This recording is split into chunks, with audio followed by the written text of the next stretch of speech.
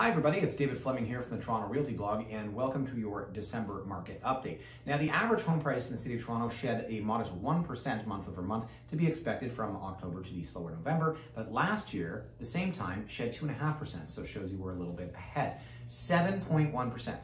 7.1% is the increase year over year. That is absolutely massive for the month of November. Now, sales were down 16.5% month over month, again to be expected, up 14.2% year over year. Couple this with what happened with listings. We saw new listings drop 34%, wow, month over month, down 18% year over year. Again, active listings down 23% month over month, down 27% year over year. So wow, you have 3/4 of the inventory you did last year. Sales are up, it seems to reason, price will be as well. 7.1% increase to finish the last strong month of the year.